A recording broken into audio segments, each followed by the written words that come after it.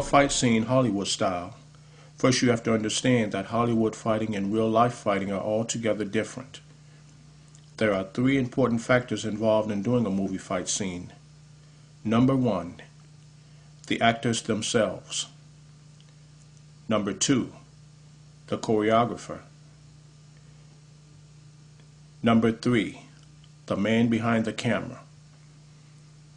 The cameraman has to make sure he gets all the right camera angles. Camera angles are very important. Getting the right camera angle will determine how realistic a fight scene will be. Lastly, the actors involved in the fight scene must be able to sell the punch, which is where the choreographer comes into play. After several rehearsals and camera angles, the result is a nice movie fight scene.